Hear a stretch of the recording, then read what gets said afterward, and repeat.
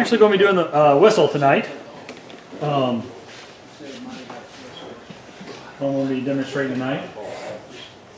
I almost broke my son's heart. He's 4.5 when I took it to bring it to show to you. But it really does work. Because he, like, I want to play with it. You can, buddy, as soon as I get back. You know, but I got to show the one that worked off and then go through that. So it's really fun. I actually went into my wife's office this afternoon. We were working at home together. I went and I said, "Let me sing you a song. Y'all know what song you sing that goes along with Popeye? Yeah, Popeye the Sailor Man. You know, I actually made a whistle once that looked like a pipe, so I could actually sing that song. But this is Bonnie Klein's book, Classic Wood Turning Projects. She presented at the AEW quite a bit and whatnot, and I actually saw her do a demo of this whistle at the AEW when I was here in Kansas City the previous time, not this summer. I thought that was a really cool demo, and I started making whistles. I made lots and lots of whistles to send home with other people's kids, okay? Which is a fun part of the project to do. So I hope everybody kind of likes that, and maybe you, as I'm going through, you have some ideas about how to do that. Now, anybody got a pin mill at home? Because this requires drilling a hole, obviously. We're going to drill the hole on the lathe today. We're not going to use a pin mill. We're not going to use a drill press. So this whole project is on the lathe. The only specialty tool you really need is a drill chuck. That's pretty much it. I hope everybody's got one of those. If you don't yet, find somebody who's not using theirs and borrow it, and then don't give it back to them. Okay? Because you'll realize just how handy it really is. Well, yeah. Well, somebody just mentioned, yeah, you got to go get the tool when you need it. Yeah.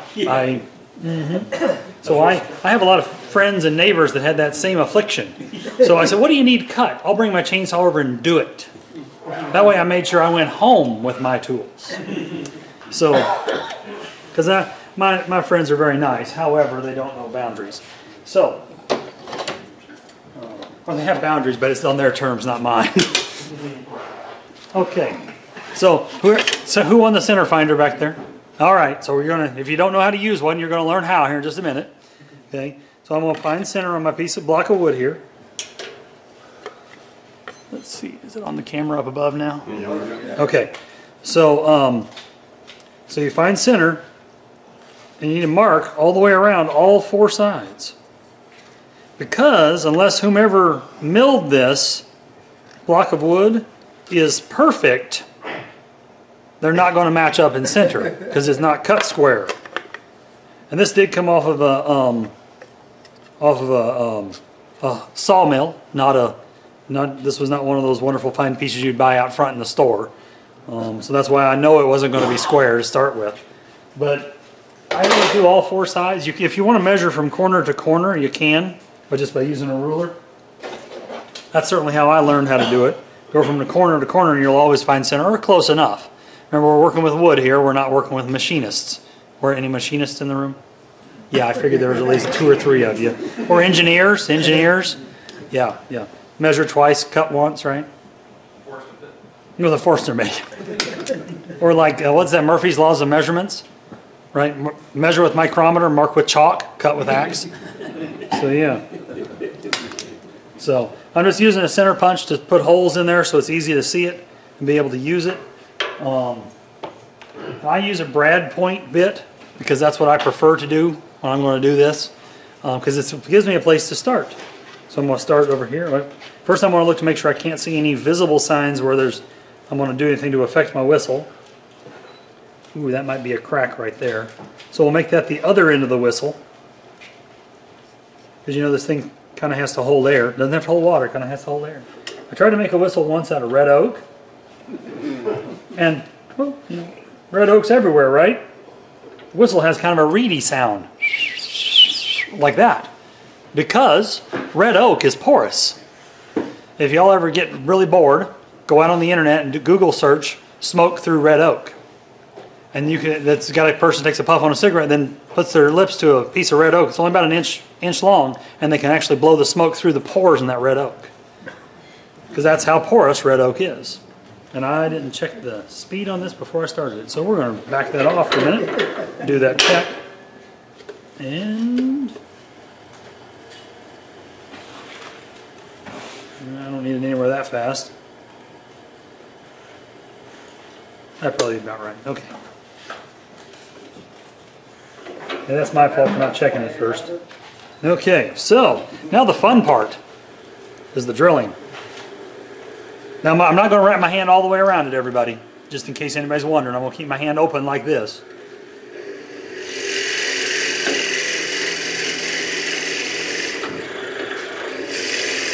You on the front row will get to enjoy that nice smell.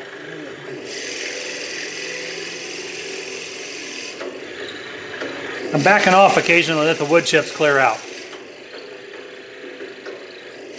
I'm going to go to a depth of 3 inches.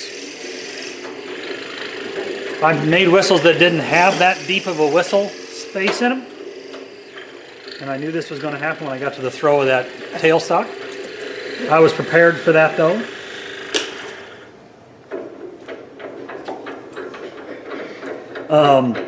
And I've done them shorter. It changes the tone of the whistle. Just a little. Not a lot, but a little. Enough that you will notice. Now, when I told Jim he didn't have to tell everybody, you know, that one side was not the same size as the others. You don't have to tell anybody that, you know, that the whistle's not the same or there's something different about it. Okay? Or you'll be the only one that'll notice that the tone is different.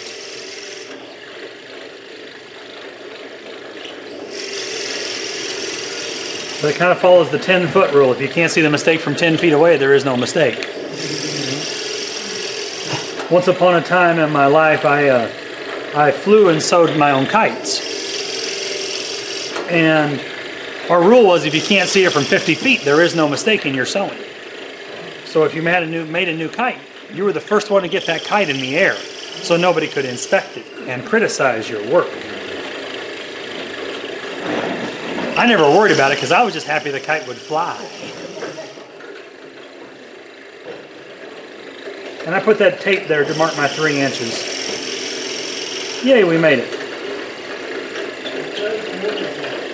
Huh? Hold on a sec, let me get the blade turned off so I can hear you. What? What size drill is that? It's a 3/8 inch drill bit.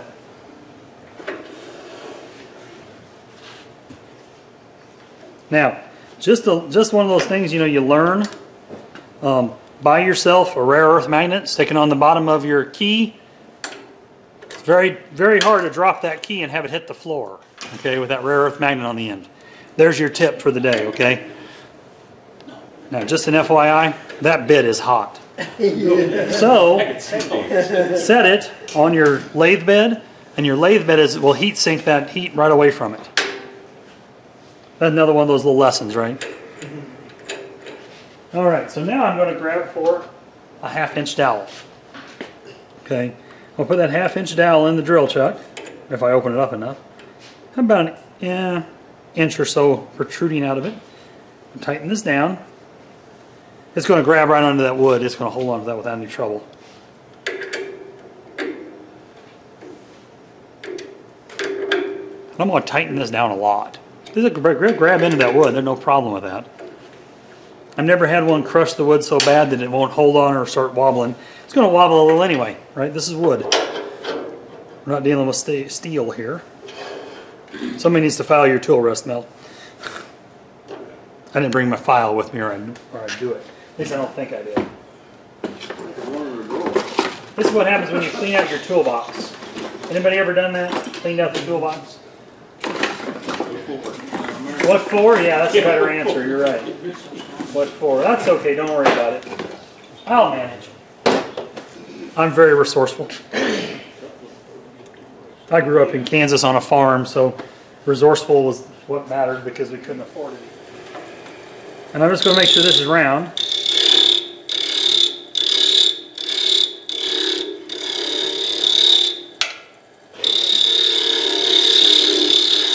This is a negative rake scraper, Mel. Skew chisel on its side is a negative rake scraper. Okay. So, I could use this negative rake scraper. Where's my pencil? I'm like, where'd I put my pencil? So now I'm going to mark, I'll mark 5/8.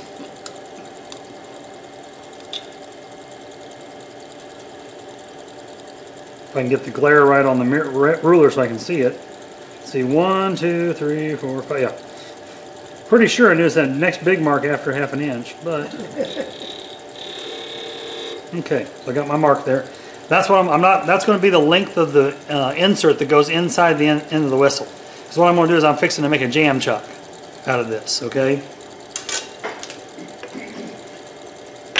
And I got my size, I'm going for 3/8, right? You know, now, I could get some calipers and mark 3/8, right? I could do that. But what fun would that be, right?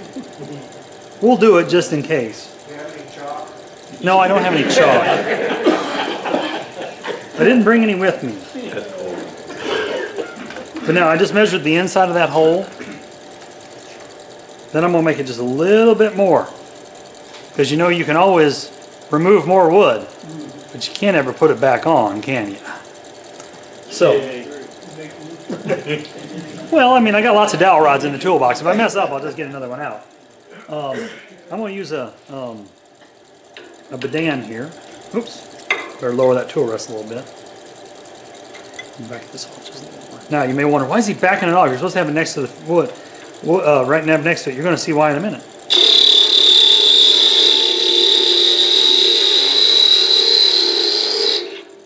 Ooh, that was a little too far. At least it felt like it anyway.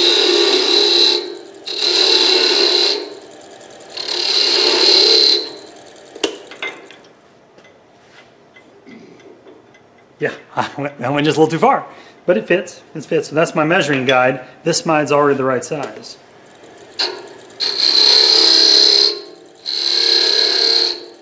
Now I want to be real careful and keep checking this. Pretty good at the end, but it gets tight there. And I want it to be a little bit tight, but I also wanted to know I can take it off later too. Because I got to be able to take it off when I get back to the other part. So this is one of those lessons about the uniqueness. Unique rabbit. You know how you catch a unique rabbit? Unique up on it. The jokes are free to everybody, by the way. You probably won't invite me back after him either. So. Still getting a little too tight down there.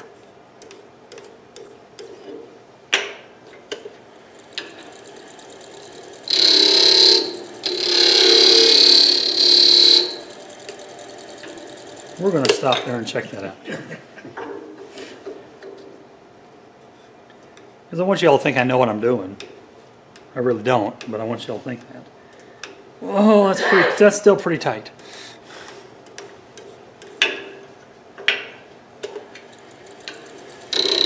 Oh, I knocked that around a little bit. Oh, well, that's okay.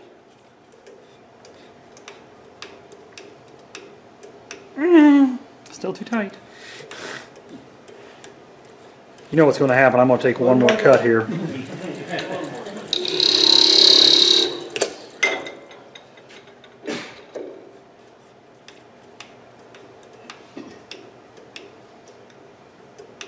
That'll do. Okay, because I want a jam chuck in place here. I want it to actually hold on like it's supposed to be. Oh, this block of wood is ideally 4 inches long. You cut a 3-inch hole, right? 4 inches long, right? Okay. Put this up here.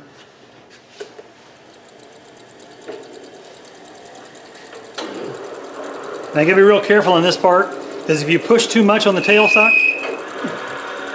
you actually start pushing your dowel rod inside your drill chuck. Okay, just enough to get it tight. Then kind of stop there. All right. Now I'm going to just, do the exciting part, the rounding it off.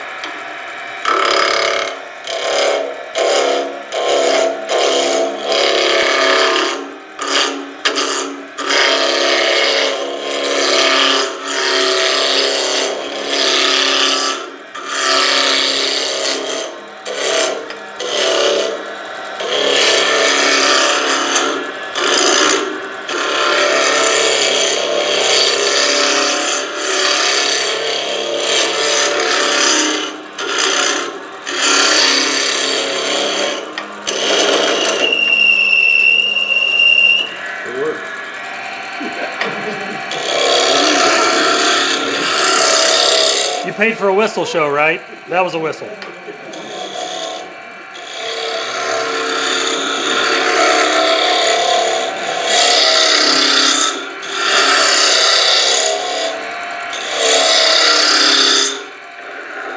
Not round yet, but I'm getting there.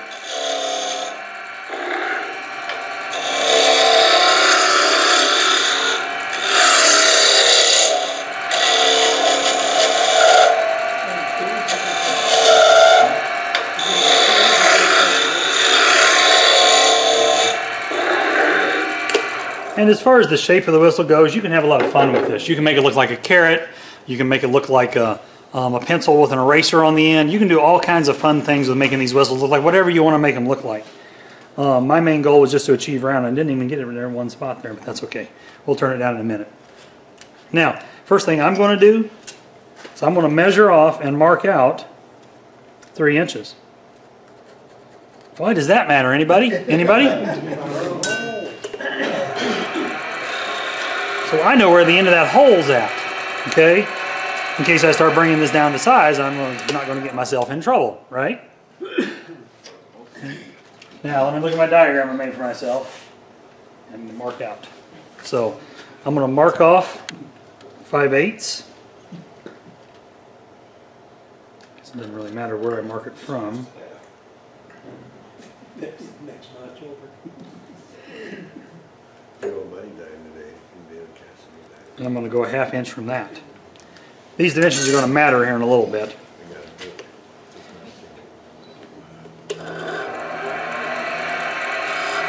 Make sure I marked them in the right place. Yep, sure did. Okay. So now I'm going to use that skew chisel really as a skew chisel, Mel. Okay, in case that had you bothered about that. Okay. I'm about ready to walk out. I thought maybe you were. Yeah. I mean.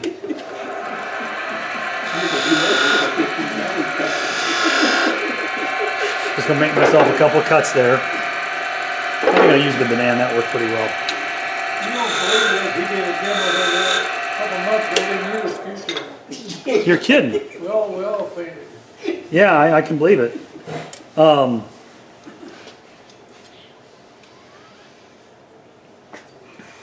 setting that for 5/8 because that's the size I want of my barrel down here. So.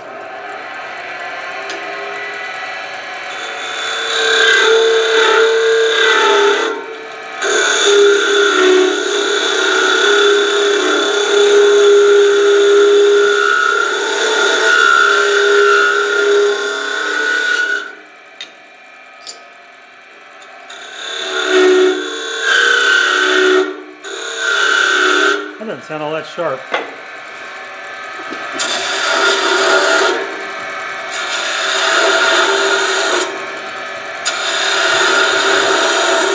Actually, I want all this down to 5/8.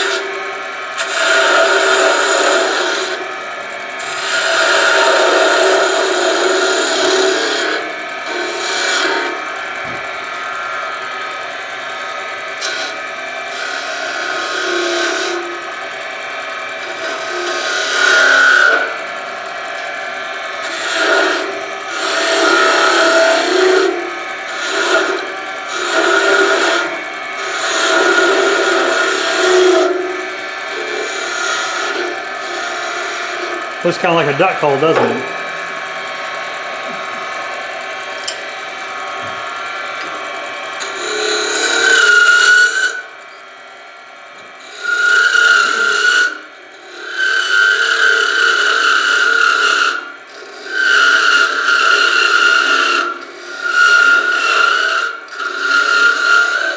That's close enough.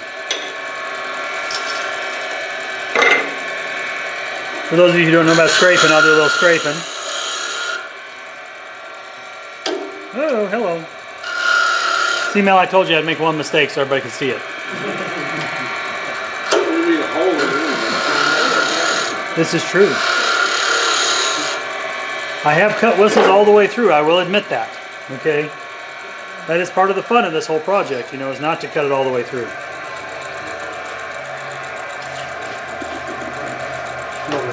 I was going to say, I took all my sandpaper and laid it out somewhere. Where did I do that? Okay. So, This is going to be the only time you have to sand this part of the whistle. Metal's been there had way too much sanding in it. He would say sand, sand, and it would go on. New part.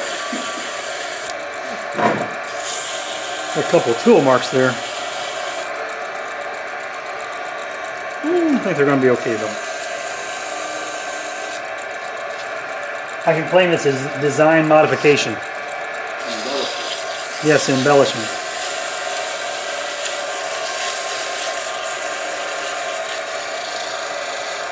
You also want to sand this edge over a little bit just because that's going to be where somebody's going to put their mouth against eventually.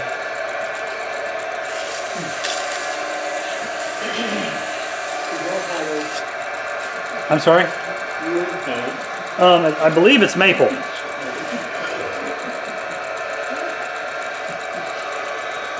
It actually came off of a farm near where Mel's friend lives. He's the one, Wilford's the one that sawed it. So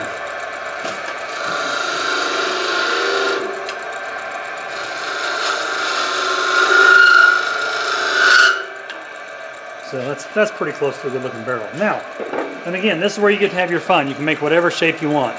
But I kind of promised Vaughn when I emailed him about what I was going to do that we would have some fun with this one, okay? So, I'm going to make a captive ring as your bonus for tonight. If we have time, I'll do one more bonus at the end. But it's a really fun bonus, and I don't want to spoil anybody's idea what that might be. So, the first thing I'll do is I'll get my captive ring ready, make a bead.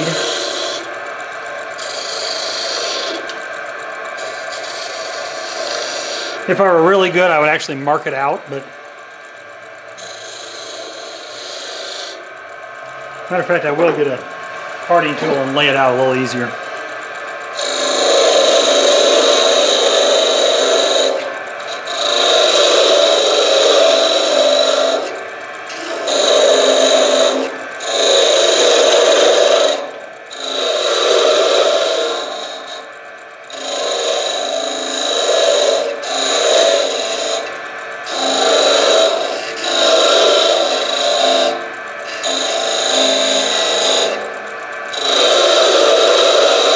I'm going to give myself a little extra room,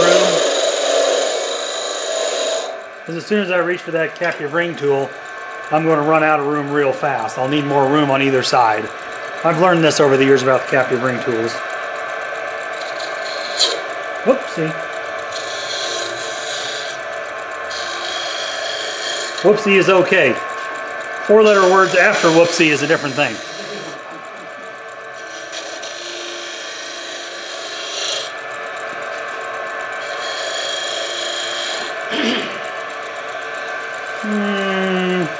My bead's not really a bead yet. But I don't have one of those 1/4 inch detail gouge things. I'm not that advanced. Naturally, I just dropped all my sandpaper too. This is the last chance to sand the captive ring also. And once you cut it off there, you'll never sand it again unless you do it all by hand.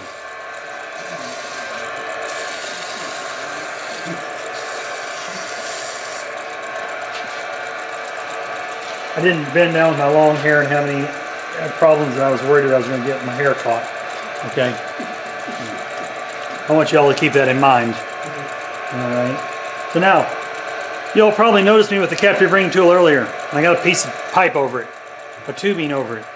Because if that tip breaks off, that's a useless captive ring tool. And I did drop it. It landed point down. So having that tube on there saved that tool. So, and the tubing is cheap. The tools are not. Now, captive ring tool is a scraper. So I'm going to raise my tool rest up. We'll cut in a little from each side. That's a little too much.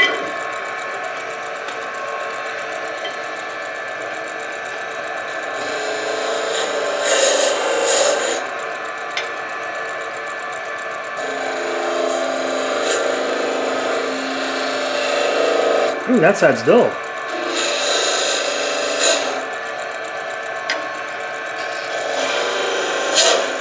Cut in just a little bit on each side.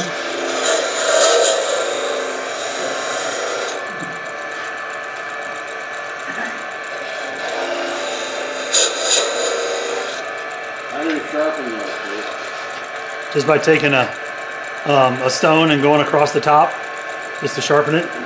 Matter of fact, you know what? We might just do that and make it look like I know what I'm doing. Get it on the flat.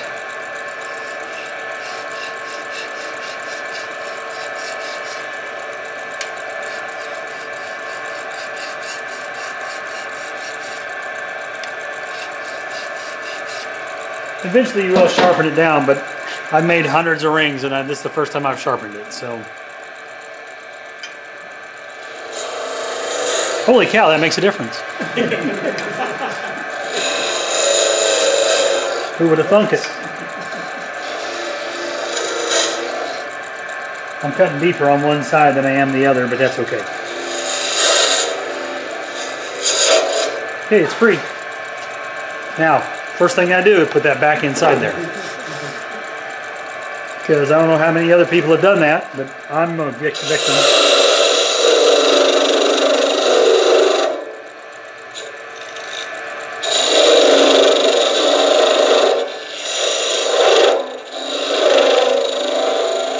You have to cut down the captive ring, past the captive ring a little bit and make it look good. Now, I didn't bring any tape with me. I think there's some in the drawer.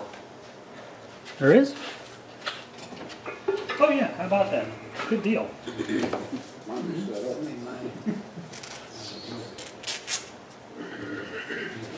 For those of you who have never sanded the inside of a captive ring, this will be your treat for the day. You'll also get to see how good I am at taping, or rather, how good I'm not at taping. So,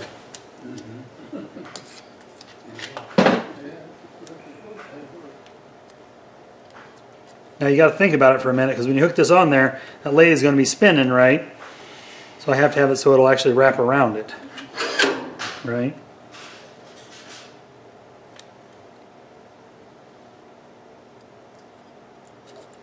Is that going to be right? No, it's not. It's going to be the other way. Like I said, I always got to think about it, you know. It's like putting thread on a tape on the thread. Slip this over top of it. That might be too much sandpaper, actually.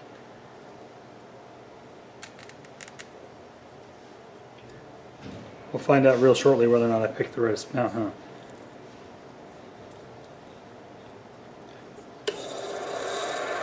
We'll sand the inside of that captive ring. Sandpaper just wrapped up inside there on it, and it does the whole captive ring on the inside all by itself. Now just pull that off there. You can see it did the sanding on it, so it sanded the backside of the captive ring. That's your next tip for the night. Okay? I wish I had good tips. I mean, I think these are some decent tips, you know. I did learn a good tip a long time ago. Never play cards with a man named Ace. That's a good tip, you know. So, like I said, the jokes are free, you know. I'm here all week trying to deal. So, okay. Now we got to make it look like something other than just a peg leg or something. Right? Remember, that marks where my hole is at, right? Let's remember that, okay? Somebody remember that for me, all right?